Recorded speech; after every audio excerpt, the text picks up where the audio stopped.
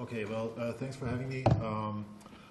What I'll be talking about is integrating real-time GPS into earthquake early warning. That's what I've been working on during the last 2 years as I was a postdoc here at Berkeley with Ingrid Johansson and Richard.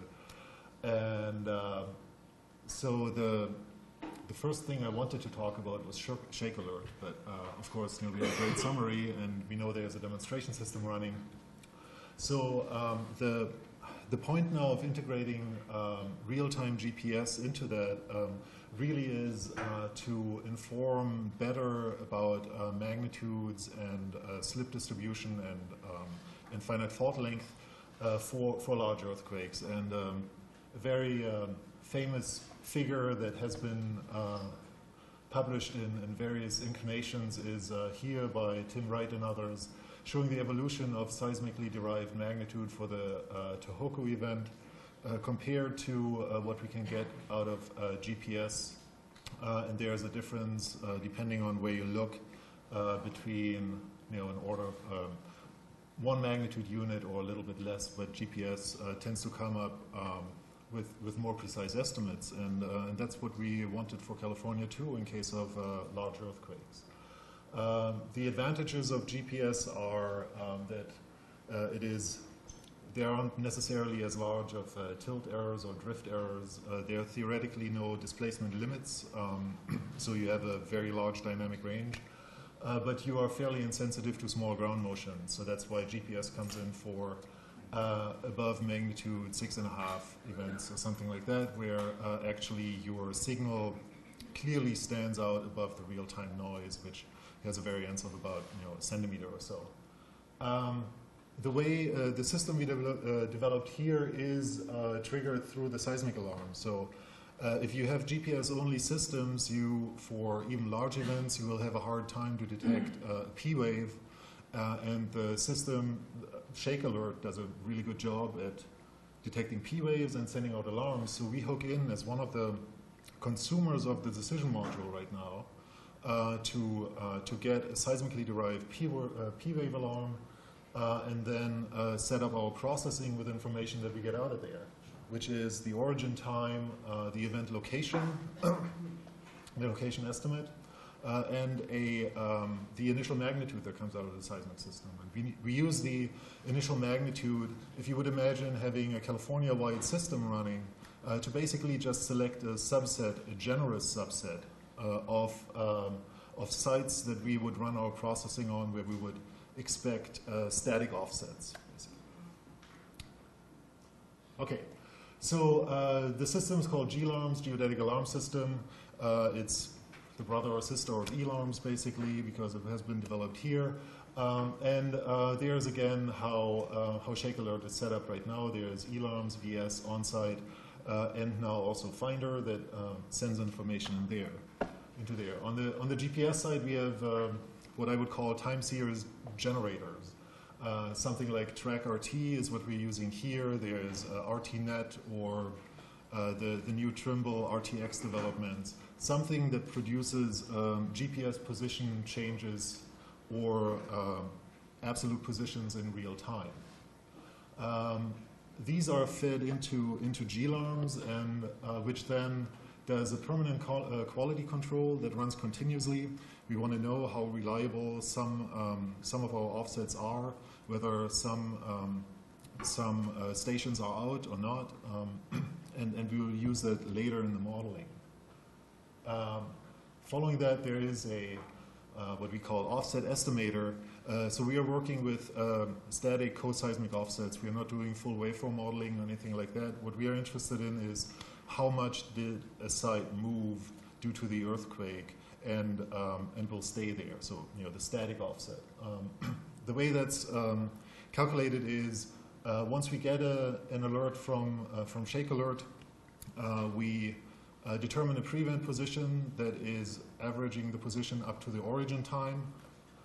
Then we wait until the S wave would arrive, and after that we start an increasing averaging window where we determine the post-event position, take the difference, and we have a static offset for certain stations. These offsets then go into a second module, which is estimating fault parameters. So we have a number of fault patches, finite fault patches set up, for each of which we estimate the strike and dip slip, out of which we then get a magnitude and the associated uncertainties. So those two modules run in parallel. They are both triggered by Shake Alert. And then what could go back into Shake Alert is a distributed slip model with magnitude estimates and associated uncertainties. And right now we are working on how to integrate GPS information into Shake Alert. But GLOMS itself is set up. It can send these alerts right now. The real-time system as it is running right now is set up for this network of stations here. That's a mix of different organizations that operate these stations. We have the BARD network, that's about 30 sites. There are plate boundary observatory real-time sites that we use heavily. There would be more PBO sites that have high-rate data, but they aren't being transmitted in real time right now. And there are USGS sites that are centered on the Bay Area. So overall, we have about 60 stations. The way we're processing this, though, is not absolute positioning. We process pairs of stations.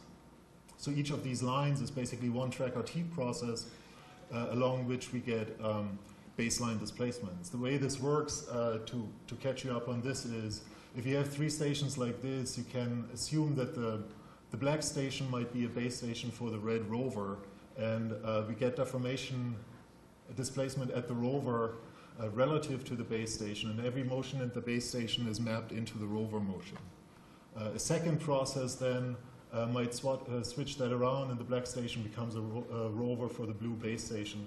And all that just creates is a bookkeeping exercise where Green's functions are basically the difference between rover and base when you do the inversion for finite slip.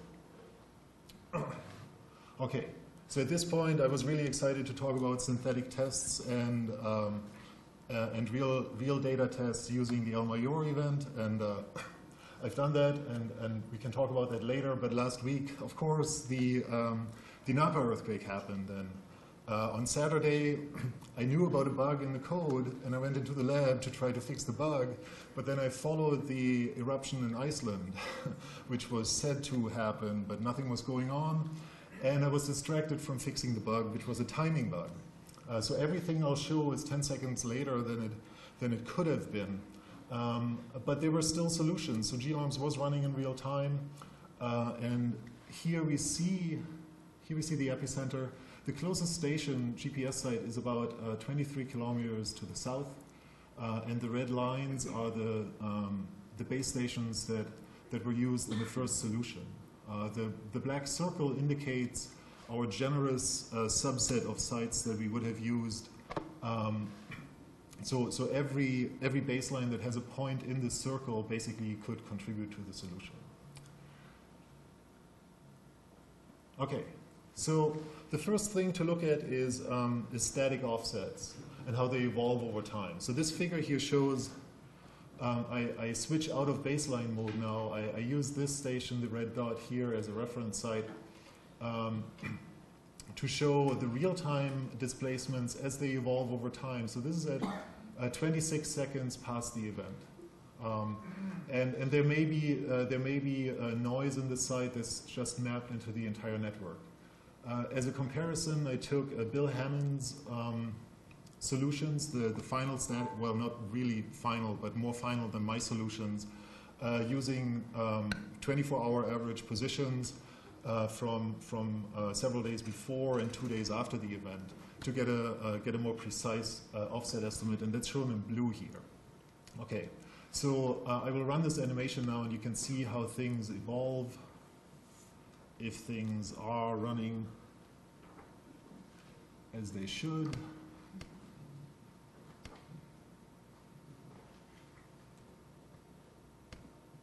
Okay, so there we go. So this is at 26 seconds, 27, and so on. And you can see that we get more and more data as the S-wave propagates outwards. And overall, of course, look, it's real-time data, right? So we are at the very low threshold here, magnitude 6. The static offsets there are small. The maximum ones that I didn't plot are about maybe 2.5 to 3 centimeters. And at all of these stations, the blue vectors are about 1 centimeter. But you can see towards the end, the azimuth and as well as the amplitude at some of these stations agree fairly well. So I'm just going to move forward here and show you what we get on the GLARM side. So what did it do? This is a fairly involved plot, but it's hopefully straightforward to walk you through this. These 4 panels over here show in the solid lines in black the east-west motion and in blue the north-south motion along a bunch of baselines that are shown here that are close to the event.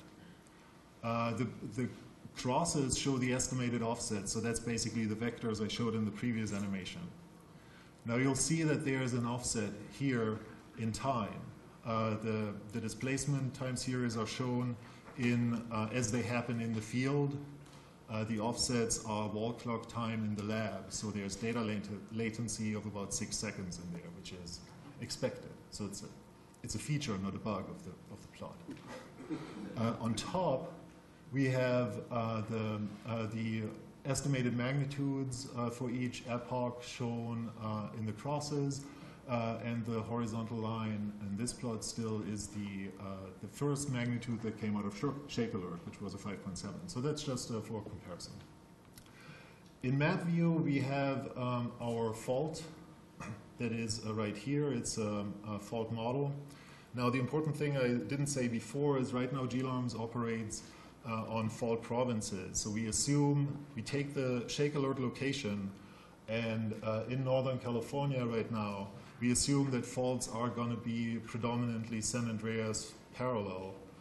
They're going to be vertical and go from the surface to a depth of 12 kilometers. Those are simplifying assumptions. We work hard on parallelizing everything and get more fancy. But for now, it appeared to be a good assumption.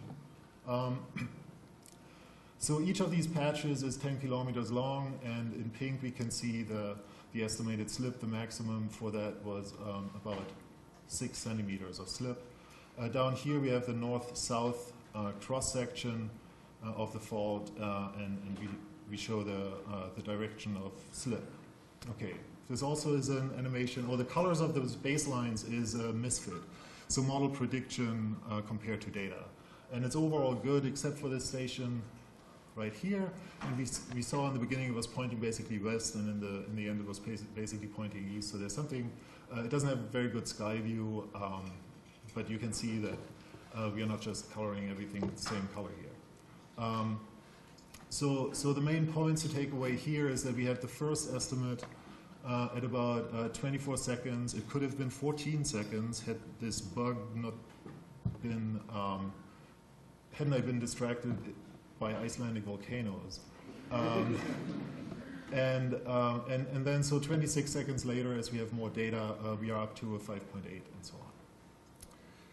So the obvious question now is, I'm pretty sure the geodesists in the room are fairly uncomfortable with me presenting fault models from real-time data for magnitude 6 earthquakes. So I looked at this in the following way.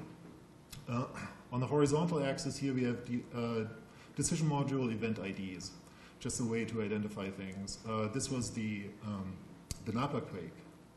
What I'm showing here is a distribution of estimated magnitudes over the first 60 solutions. So 60 seconds, we have a solution every second coming out of GLARMS. And you can see that there's a range of things. If I replay the data, which I did, we have impact of dynamic shaking, and all of that goes up a little bit. At the bottom, I'm showing the same thing for the associated misfit of the estimated slip model compared to the data. And we can see here that this is a fairly narrow range, fairly low at the bottom.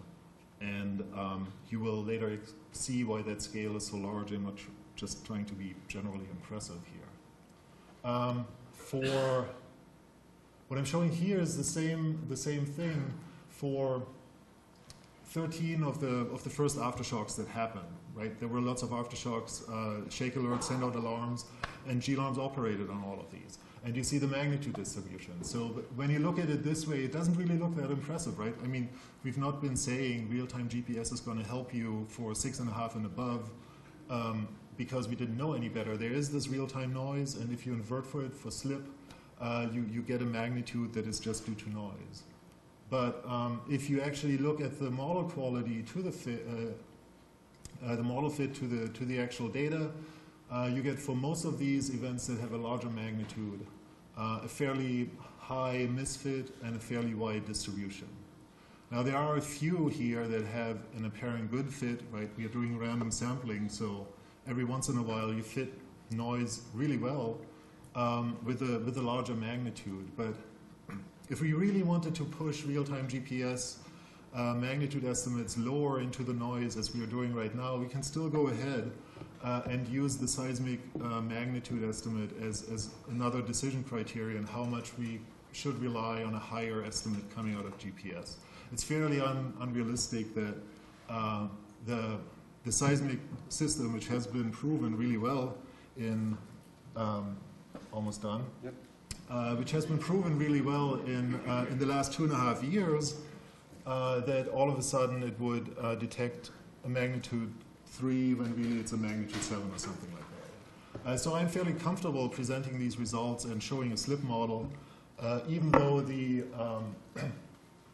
slip distribution, of course, is really coarse. If you look at post-processed estimates, our fault length would be about 35 kilometers, whereas Bill Barnhart and others looked at a fault length, and they were about 10 kilometers with a maximum slip of 1 meter over 3 kilometers. We are not expecting that. We kind of want to know where the fault is, how long, and how much slip to assist there. So it worked well. We had a solution 24 seconds past the origin time.